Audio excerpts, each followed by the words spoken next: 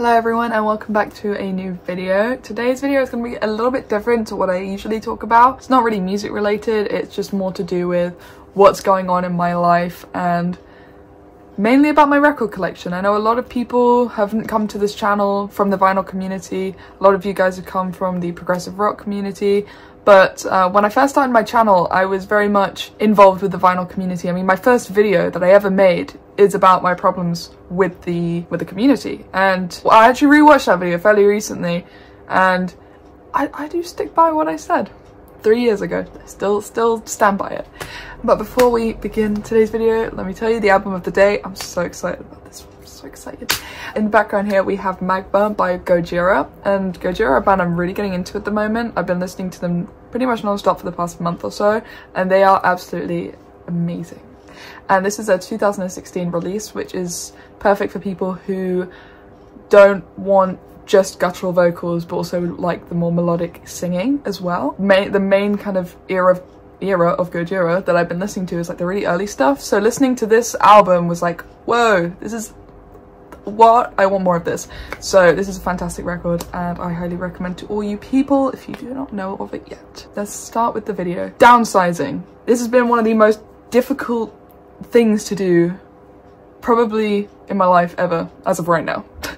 Mainly because vinyl means so much to me and music means so much to me that having to let go of it, it's hard. It's hard and it makes me sad. I'm gonna make this video today just explaining why I'm downsizing my collection and where I'm going from there. I think a lot of people, when they collect records, especially when they start growing a bigger collection, you lose track of what you actually have. And you know, I've almost like bought duplicates of records before just because I didn't even remember that I've bought certain albums. There comes a point where you just got to do a big spring clean.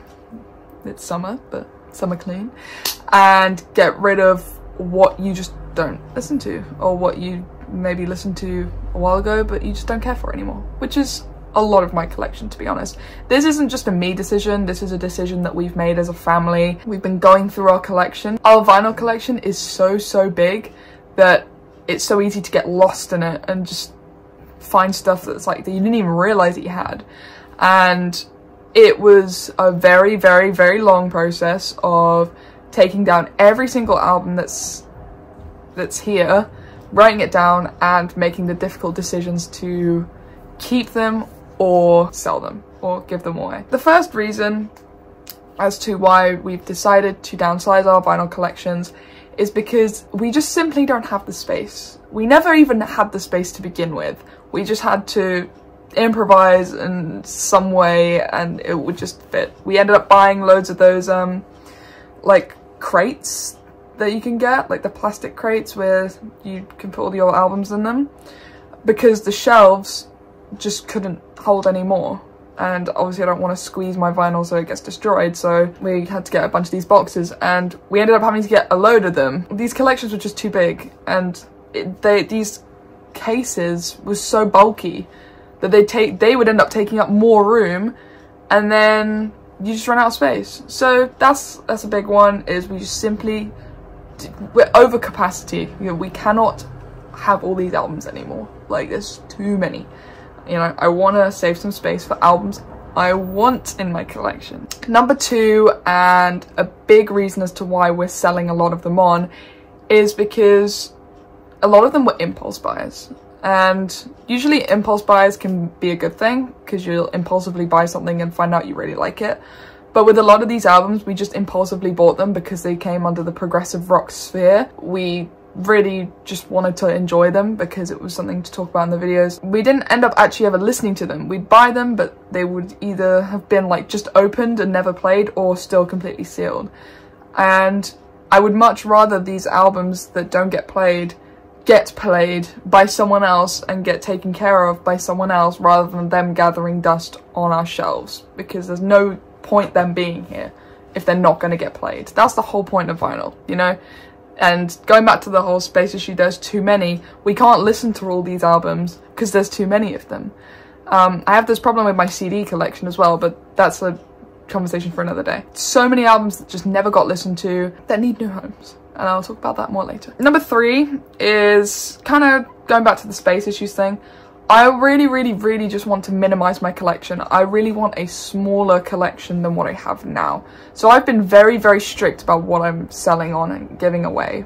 Like, my kind of thought process was, will I ever listen to this? How much do I actually like this? Have I ever even listened to it before? Over 50% were, no, I hadn't listened to them, or I just bought them to be a completist, you know? I want a collection that's small, concise, and has what I'll listen to on a regular basis rather than so many albums and not listening to them, because there's so many now. It's so overwhelming to be like, what shall I listen to? I want to listen to, I don't know, prog. What do I want to listen to?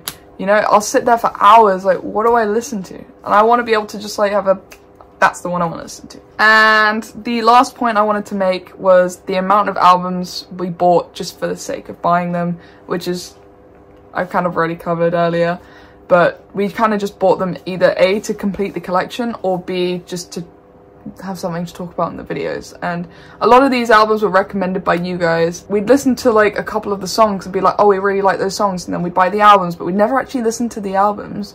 So they're much better off somewhere else, and I want to stop buying things for the sake of buying them, because the amount of times I've gone into a record store and just been like, oh, I know that band, I'm gonna get that album, knowing like nothing about the band or the album itself, but just buying it because for the sake of it, you know? And I don't like that. I would rather save up my money and use my money for an album that I really want, rather than an impulse buy. And yeah, so that's the main kind of bulk of the video about why we're downsizing. So the big question is, where are these albums going? What am I doing with them? So I have listed all the albums that I don't want and my dad doesn't want, all on our Discogs store. They're all up for sale. Feel free to check them out. There is so much progressive rock in there. I feel like there's something for everyone in there. Don't feel obliged to do it, obviously. It sounds like a little bit of a shameless plug, but vinyl is something that everyone can enjoy. Records are just such a great gift to the world. You can gift people some albums, and rather than choosing Amazon, you can choose a small business. But yeah, all on Discogs. Feel free to check it out. That is kind of what I wanted to talk about today, and yeah. I shall see you guys in another video. I know this was a kind of short one today, but I didn't want to, you know, bloat it up and fill it with fluff and whatever. So I will see you guys in the next video. Bye bye.